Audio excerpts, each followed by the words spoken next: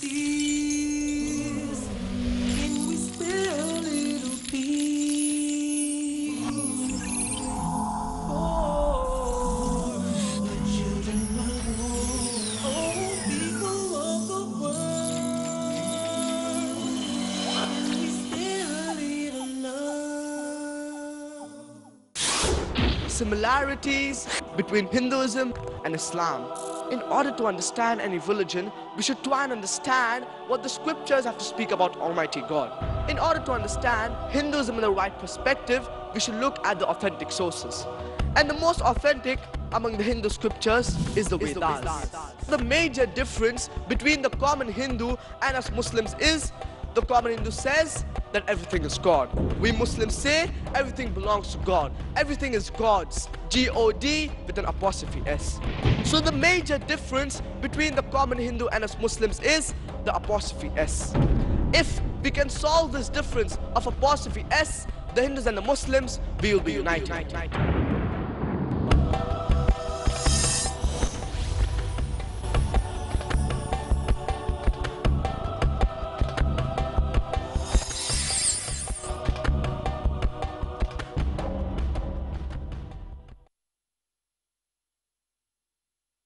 Due to the time limitation, I will discuss a few more similarities.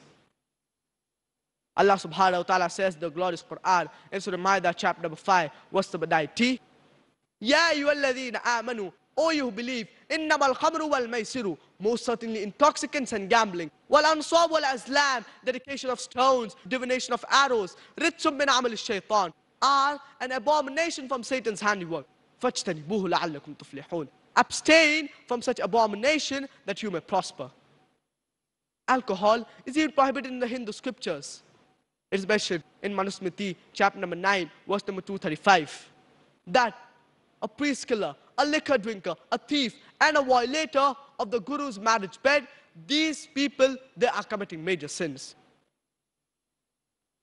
Few verses later, Manusmriti, chapter number 9, verse number 238, that these miserable men, no one should eat with, no one should sacrifice for, no one should read to, no one should marry. They should be left wandering in the earth, excommunicated from all religions. Further, it's mentioned in Manusmriti, chapter number 11, verse number 55, that a priest killer, a liquor drinker, a thief, and a violator of the Guru's marriage bed, and those people associated with these people, they are committing major sins. Alcohol is prohibited in the Hindu scriptures in several places. Manusmriti, chapter number 9, verse number 225. Manusmriti, chapter number 7, verse number 47. Rigved, book number 8, hymn number 2, mantra number 12. Rigved, book number 8, hymn number 21, mantra number 14. And further Allah subhanahu wa ta'ala says, Ya ayyuhalladhina amanu, O you who believe, innamal khamru wal maisiru, most certainly intoxicants and gambling. Gambling is prohibited in Islam. Same thing in the Hindu scriptures. It is mentioned in Rigved, book number 10, hymn number 34, mantra number 3, that the gambler says, my wife holds me aloof, her mother hates me. The wrecked man finds none to comfort him. Further, a few verses later, Rigved, book number 10, hymn number 34, mantra number 13, play not with dice, cultivate thy land and enjoy the wealth. Further, it's mentioned in Manusmriti, chapter number 7, verse number 50, that a liquor gambler and one who indulges in hunting, these are the worst four kinds of people. Further, gambling is prohibited in the Hindu scripture in several places. Manusmriti, chapter number 7, verse number 47. Manusmriti, chapter number 9, verse number 221 to 228. And Manusmriti, chapter number 9, verse number 258. Further, Allah subhanahu wa ta'ala says, wal ansab wal azlam, dedication of stones, divination of arrows. Fortune telling is prohibited in Islam. Same thing in the Hindu scriptures. It is mentioned in Manusmriti, chapter number 9, verse number 258 to 262, that anyone who earns his living, a fortune teller, a good teller, a soothsayer, the king should punish them according to the severity of their crime. And regarding bribing, Allah subhanahu wa ta'ala says in the glorious Quran, in Surah Baqarah, chapter number 2, verse number 188, وَلَا تَأْكُلُوا أَمْوَالَكُمْ بَيْنَكُمْ بِالْبَاطِلِ وَتُدْلُوا بِهَا إِلَى الْحُكَّامِ. Use not your wealth as a bait for judges. Bribing is prohibited in Islam. Same thing in the Hindu scriptures. It's mentioned in Manusmriti, chapter number 9, verse number 258 to 262. That whosoever deals in bribing, the king should punish them according to the severity of their crime. Regarding pork, Allah subhanahu wa ta'ala says in the glorious Quran, in no less than 4 different places. It's Surah Baqarah, chapter number 2, verse number 173. It's Surah Ma'idah, chapter number 5, verse number 3. It's Surah Adab, chapter number 6, verse number 145. And it's Surah Nahl, chapter number 16, verse number 115. حُرِّمَتْ عَلَيْكُمُ الْبَيْتَةُ وَالدَّمُ وَلَحْمَ الْخِنْزِيرِ وَمَا أُحِلَّ لِغَيْرِ اللَّهِ بِهِ. Forbidden for you food are dead meat, blood, flesh of swine, and any food on which any other name besides Allah's name has been taken. These 4 types of food are prohibited for us Muslims. Same thing is mentioned in the Hindu scriptures. Pork is prohibited in the Hindu scriptures. It's mentioned in Manusmriti, chapter number 5, verse number 19. That a Brahmin, knowingly, if he eats cock, onion, or the meat of bacon, the meat of pig, he shall fall. Further, it's mentioned in Vishnu Sutra, chapter number 5, verse number 49. That anyone who sells a forbidden meat, his opposite hands and limbs should be chopped off. Punishment that is mentioned in the Hindu scriptures, it is not mentioned in the Quran. So Hinduism and Islam both are against having the meat of pork. There's a misconception as far as the modesty of women is concerned. Many people say that why does Islam subjugate the woman by keeping her behind the veil? Allah subhanahu wa ta'ala says in the glorious Quran, it's Surah Nur, chapter number 24, verse number 30. قُلْ لِلْمُؤْمِنِينَ يَغُضُّوا مِنْ أَبْصَارِهِمْ وَيَحْفَظُوا فُرُوجَهُمْ. Say to the believing man that he should lower his gaze and guard his modesty. Whenever any man looks at any woman, if any blazing thought, if any unashamed thought comes to his mind, he should lower his gaze and guard his modesty. Next verse, Surah Nur, chapter number 24, verse number 31. قُلْ لِلْمُؤْمِنَاتِ يَغْضُضْنَ مِنْ أَبْصَارِهِنَّ وَيَحْفَظْنَ فُرُوجَهُنَّ وَلَا يُبْدِينَ زِينَتَهُنَّ إِلَّا مَا ظَهَرَ مِنْهَا وَلْيَضْرِبْنَ بِخُمُورِهِنَّ عَلَى جُيُوبِهِنَّ. Say to the believing woman that she should lower her gaze and guard her modesty, and display not her beauty except what is ordinary of, and tell her to draw her veils over bosoms, and display not her beauty except in front of their husbands, their fathers, their sons. And there's a big list of mahrams, of close relatives who she cannot marry. There are basically 6 criteria for hijab that are mentioned in the glorious Quran and the authentic hadith. The first is the extent for the man and for the woman. For the man, it is from the navel till the knee. And for the woman, it is the complete body should be covered. The only parts that can be seen are the face and the hands up to the wrist. The remaining 5 criteria are the same for the man and for the woman. The second, the clothes they wear, it should be loose. It should not be tight-fitting. It should not reveal the figure. Third, that it should not be translucent or transparent. Fourth, that it should not be so glamorous that it attracts the opposite sex. Fifth, that it should not be that of the opposite sex. And sixth, that it should not resemble that of the unbeliever. These are basically 6 criteria for hijab that are mentioned in the glorious Quran and the authentic hadith. Same thing is mentioned in the Hindu scriptures. It's mentioned in Rigved, book number 8, hymn number 33, mantra number 19, that Brahma has made you a dame, has made you a lady. Therefore, do not look up, do not stare at a man. Put your feet together and wear a veil. Further, it's mentioned in Rigved, book number 10, hymn number 85, mantra number 30, that it is devilish and not right for a man to cover his thighs with the garment of his wife. So according to Hinduism, it's prohibited for one to wear the clothes of the opposite sex. And if you look at the historical records, even women, they wore a veil. There's a misconception regarding why Islam permits a Muslim man to have more than one wife.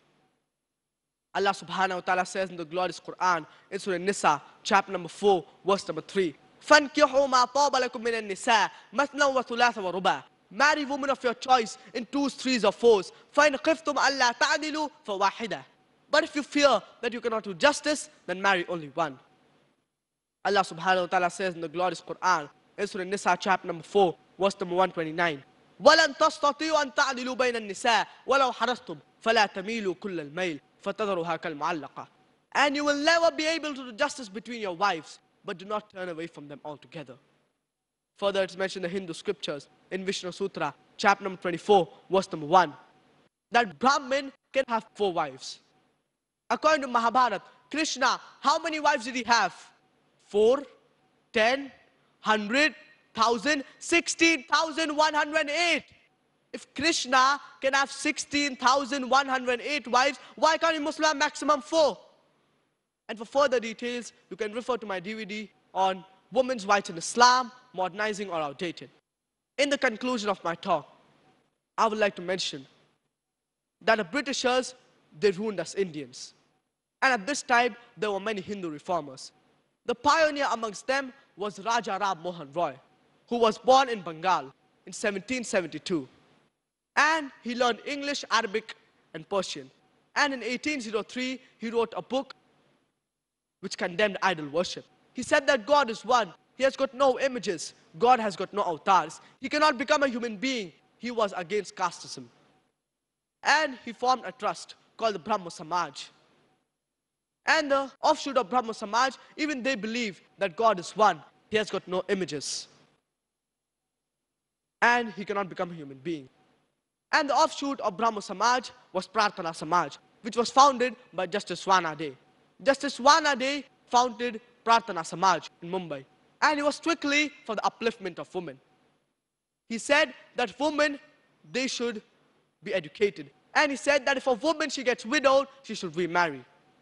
Another great reformer was Swami Dayananda Saraswati, who founded the Arya Samaj in 1875.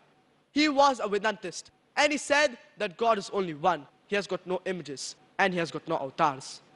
Another great reformer was Swami Vivekananda, who founded the Ramakrishna Mission. He said that though 99% of the Vedas are lost, 1% is remaining, yet it cannot be accommodated in a large hall. He said the word Hinduism, it is a misnomer. But the right word which should be used is a Sanatan Dharma, or a Vedic Dharma, or a Vedantist. So we need to realize that the Britishers, they had the policy of divide and rule, which led to the downfall of India. And as far as today's talk was concerned, whatever I've quoted, I've not quoted for my own self. It is what these great scholars have said. Raja Ram Mohan Roy, Justice Wana Day. And I have just quoted from the Hindu scriptures. And as far as today's talk is concerned, I have quoted from the Hindu scriptures, leaving the Vedas, I've quoted from the other scriptures, because many of the Hindus, they are well versed with the other scriptures. For example, Bhagavad Gita, Manusmriti, etc. Therefore, I've quoted from the other scriptures. But if you remove all the other scriptures, leaving the Vedas, yet my talk is 100% the same.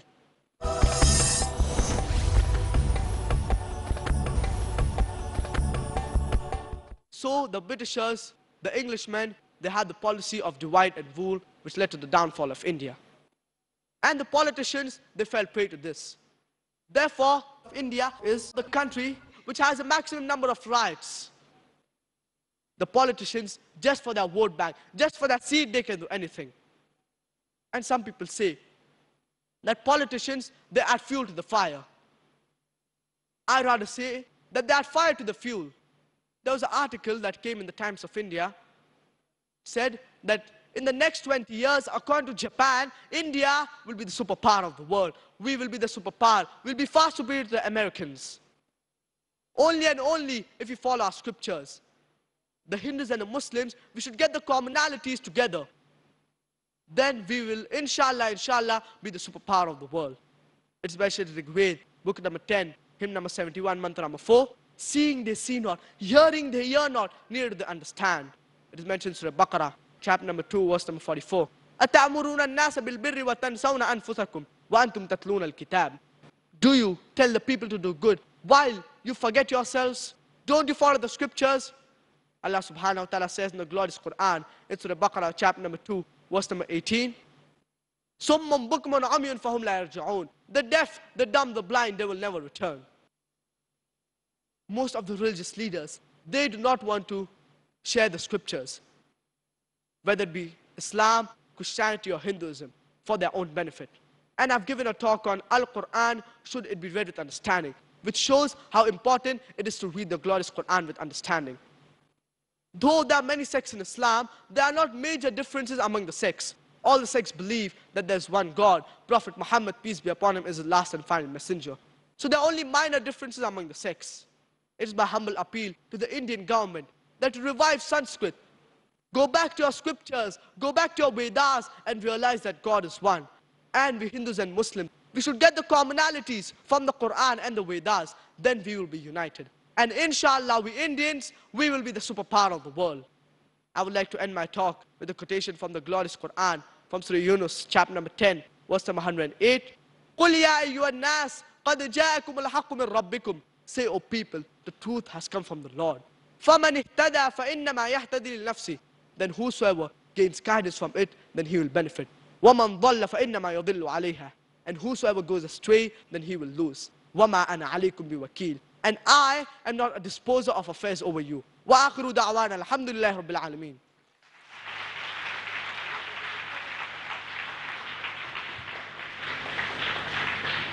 Jazakallah, Brother Farik, for your informative talk. We feel confident to speak our Hindu brothers and sisters and call them to common terms. I thank you all for being a very encouraging and a fantastic audience. Before we conclude the program, we as guides of these trendsetters resolve with a very strong faith, immense determination and deep love for Islam, that with Allah's aid, we'll break the barriers of sect, we'll break the barriers of religion, we'll break the barriers of race, we'll break the barriers of color. The Muslim Ummah is today torn and bleeding. Its past estranged from each other. We, the trendsetters, will change the scenario, we'll transform this state, we'll bring about a glaring transformation, inshallah. I'm sure it is not just a dream. There are many others who would like to share with us.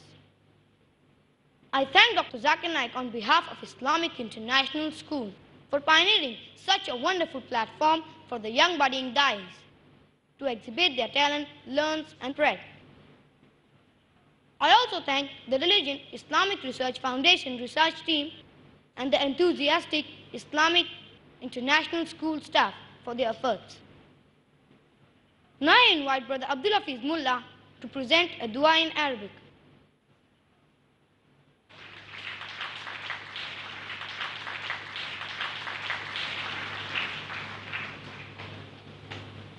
السلام عليكم ورحمة الله وبركاته. اللهم إنا نحمدك ونستعينك ونستهديك ونستغفرك ونتوب إليك. اللهم لك الحمد كله ولك الملك كله وإليك يرجع الأمر كله علانيته وسره.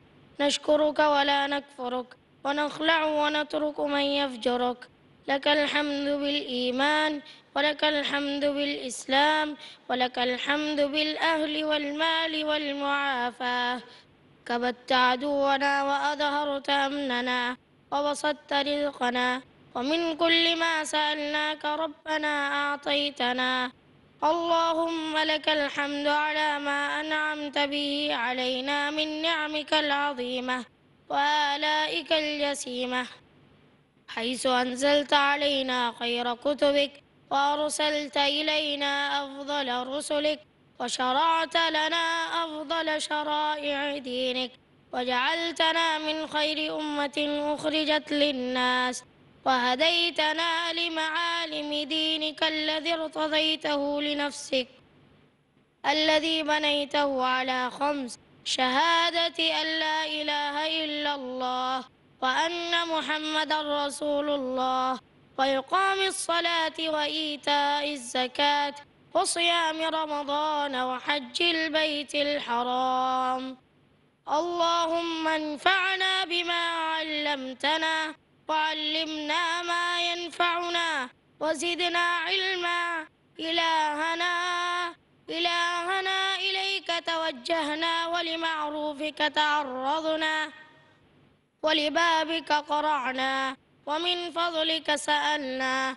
فاقبل خشوعنا وارحم خضوعنا واجبر كسرنا واستر عوراتنا وآمن روعاتنا ويمن كتابنا ويسر حسابنا وثقل بالعمل الصالح ميزاننا. إلهنا قد حضرنا ختم كتابك وأنخنا مطايانا ببابك فلا تبعدنا عن جنانك، فإن أبعدتنا فلا حول ولا قوة إلا بك. لا رب لنا سواك فندعوه ولا مالك لنا غيرك فنرجوه. إلهنا من نقصد وأنت الرب المعبود.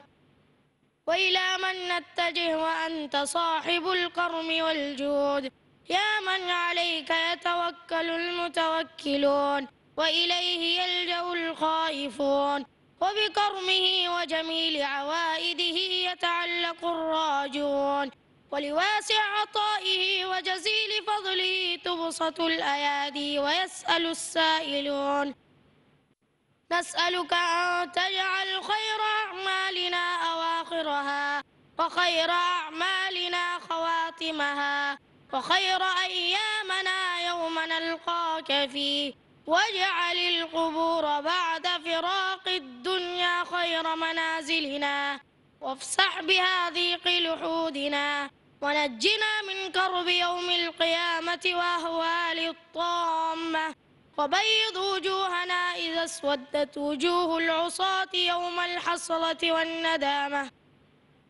اللهم اغفر لنا ولآبائنا وأمهاتنا وذوي أرحامنا ومن أوصانا بالدعاء ومن أوصيناه بالدعاء، من أحبنا فيك ومن أحببنا فيك، من كان منهم ميتا ومن كان منهم حيا، برحمتك يا أرحم الراحمين.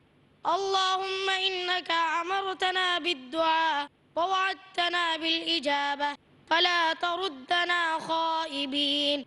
اللهم اجعلنا من عتقائك من النار ومن المقبولين. اللهم إن رحمتك أوسع من ذنوبنا، وعفوك أوسع من خطايانا. اللهم هب المسيئين منا للمحسنين.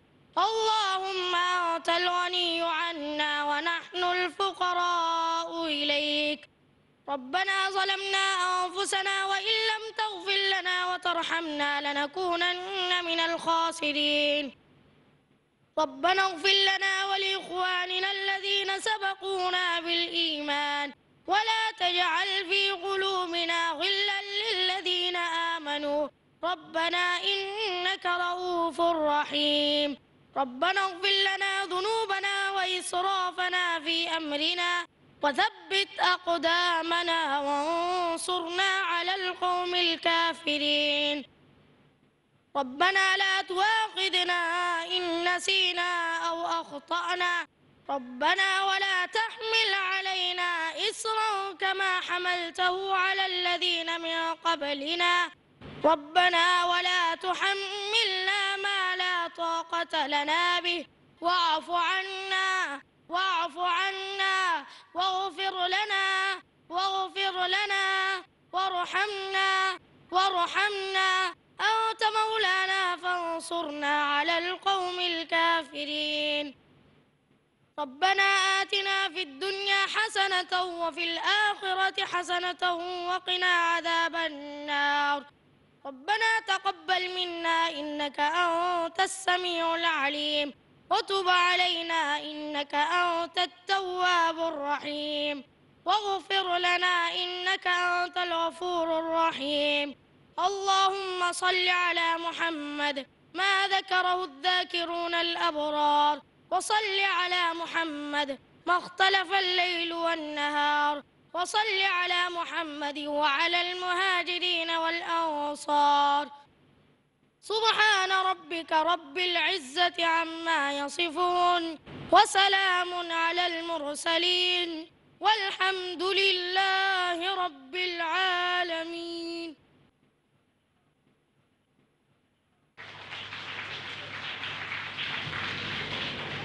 May Allah accept all our efforts and shower His choicest blessing upon us, and help us to organize many more events like this and reach millions of Peace TV. The next program of this series will be in June 2010. سبحانك اللهم وبحمدك أشهد أن لا إله إلا أنت أستغفرك وأتوب إليك. Oh, people of the world, can we spare a little justice?